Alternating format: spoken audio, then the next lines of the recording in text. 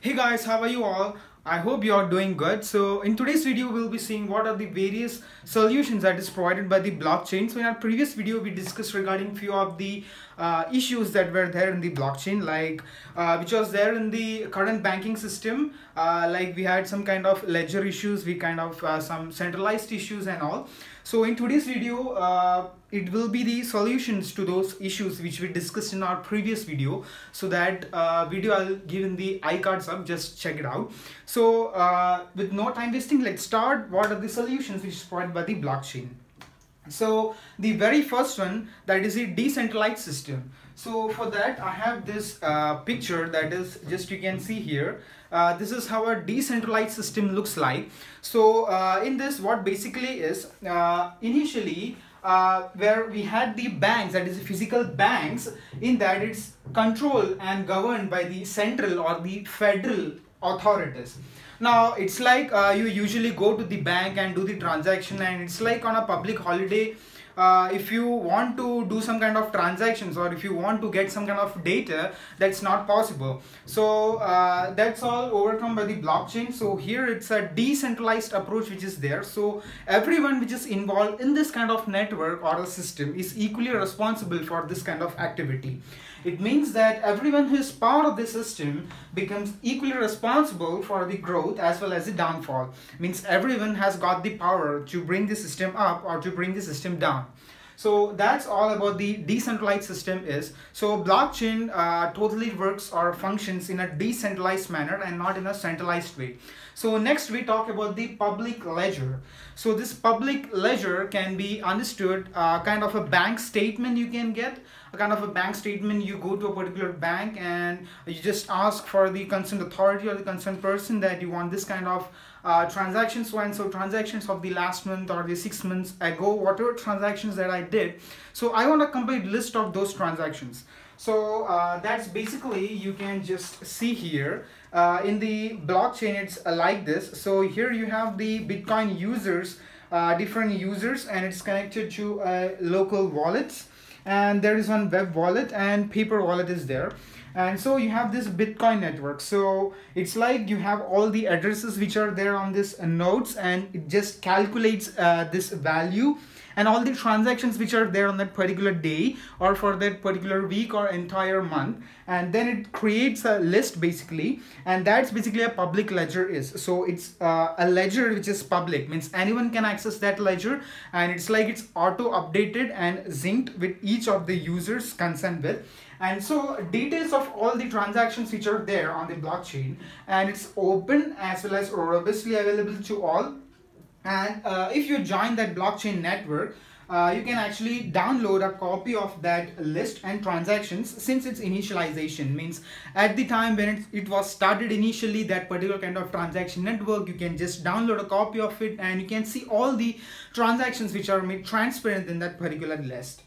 And then you have the complete ledger, and it's publicly accessible to all, and details of the people involved in the transactions remain just anonymous. Means who all are the persons which are there involved in that transaction, that you won't know, but you will know all the information regarding the transactions that were done in that particular kind of entire session, you can say.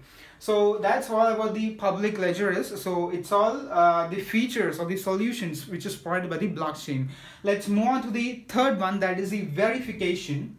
So verification, something like this. So we had this problem, that is a big problem of double spending. Like you usually did some kind of transactions, and then you had some face kind of post-deck charges, that is your transaction got failed and you have to just do it again. So this kind of double spending problem happens in the current banking system. So a tight slap to this double spending issue is given by the blockchain, that is the verification by individual transactions. So every single transaction which is done is verified by cross-checking the ledger, and the validation signal is there, or validation points or marks are there of the transaction, and it's sent after each and every minute.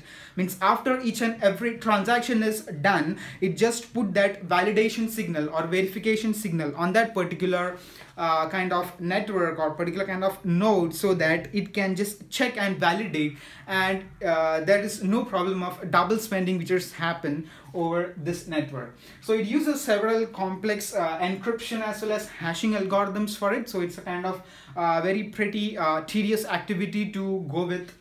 Next, after the verification is done, the current banking system had the problem of this thing, that is the transaction fees, but in blockchain you have absolutely zero transaction fees. So that's where the fourth point is, low or no transaction fees is there in blockchain. Usually there is no transaction fees which is there or which is observed in blockchain, but certain variants of blockchain, like you have the Litecoin, Dogecoin and all, so that just carries a certain kind of lump sum amount of charges in that to carry forward. But then too, if you just consider it on a nutshell, the transaction fee which is imposed by blockchain is very less as compared to the transaction fee imposed by the bank.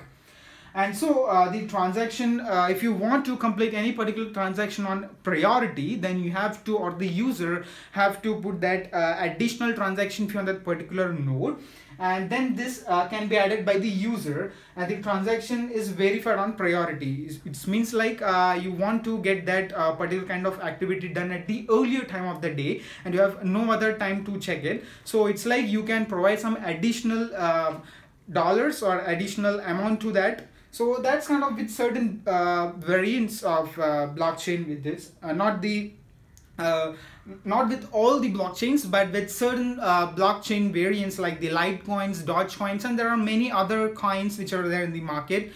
So it's with that. So well, that's all about the solutions to the issues which we discussed in our previous video. So hope you guys enjoyed this video. If you found you got educated by watching this video, please do like, share, comment, and don't forget to subscribe to my channel. Thank you so much for watching this video.